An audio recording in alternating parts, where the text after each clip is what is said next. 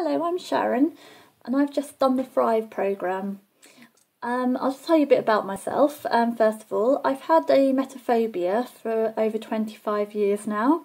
I've also suffered with bad anxiety and panic attacks. Before I did the Thrive programme, I had several avoidance behaviours that I have done for years. Here are a few. I didn't like eating out, and if I did, it had to be a restaurant which I knew and with very good hygiene standards.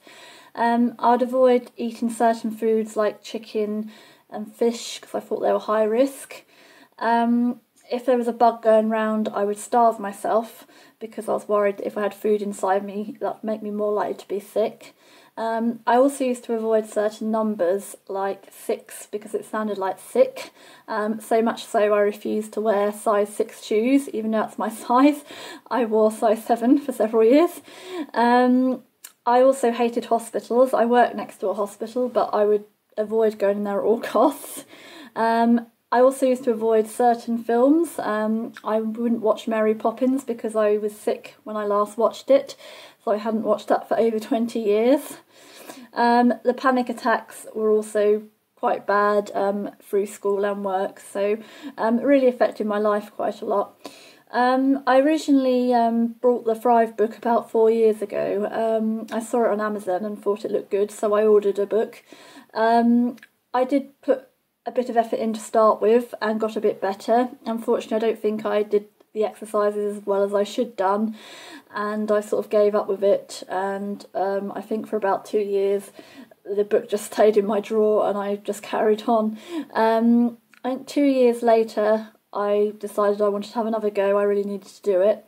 So I went onto the Thrive website and actually noticed that Rob had updated one of the books, so he'd now got the dream technique in it. Being a bit of a perfectionist, I had to order the updated book, so I had another book, which I started to work through again, started to get a bit better again. But when it got a little bit tough, I think I just sort of gave up. And again, it went back in my drawer. At the beginning of last year, I had a really bad blip. I suffered very badly with panic and anxiety. My emetophobia was as worse it's been for a long time. So I decided to do the book yet again. I had to order another one, of course, because I thought I scribbled all over the other one and put all my markings, and being a perfectionist, I had to start again, so I ordered another book. I had another good go at it, but I was struggling a bit, so I decided towards the end of last year that it'd be better to do it with a Thrive consultant. I found James in Cambridge on Thrive, on the Thrive website. I was absolutely terrified about going up there. I think I got my dad to ring him to book the appointment, and then my dad took me up there for the first appointment. As soon as I got in there, though, I was much more relaxed. He explained the programme. It was all very positive. It wasn't about brooding about what had happened. It was just very straightforward. This is how it works. So I booked the next appointment to start the programme. The next week, I think we did some of the quizzes, and these are the results of my quizzes. This is a Thrive factor from my first session. So as you can see, I had 100% social anxiety, 0 self-esteem, and 26 out of 30 for my locus control quiz. So I was really extreme. And also going through the programme, I found that I had a lot of the negative thinking styles. I was a big brooder. I'd worry and brood about events for weeks, months ahead. I was also used to catastrophise. I would have to think out the worst possible case scenario. I obsessed. I think dramatise. I think nearly all of the negative styles I had a bit of. So once I sort of realised that it was my thinking that was doing it, I realised that I could help myself, and I started to apply myself a lot more. The self-esteem exercises were brilliant. Processing the positives been a big help for me. At first I actually struggled with that bit quite a lot. I remember emailing James and saying, I haven't got any positives, what do I do? So he told me to sort of be grateful for things. And once I started doing that, I think I noticed there are a lot of things when you look to be grateful for. I think whether it was a nice blue sky or a nice family or a warm bed, things like that.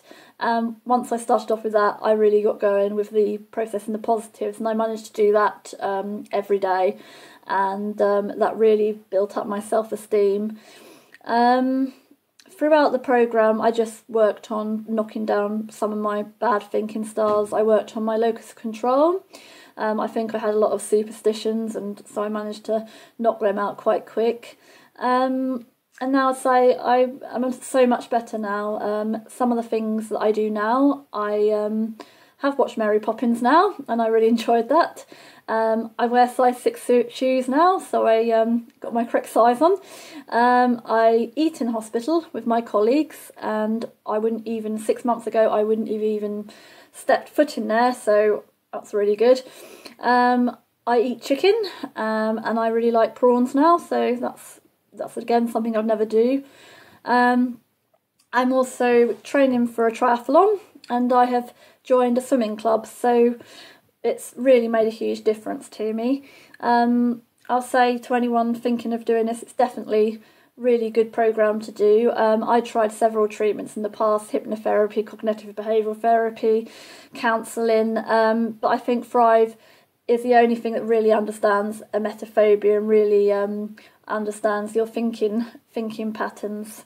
So I would say go for it, and don't be put off by people that might have done it a bit quicker. It took me time to get through it, and I still got things I want to work on, but it has really improved my life.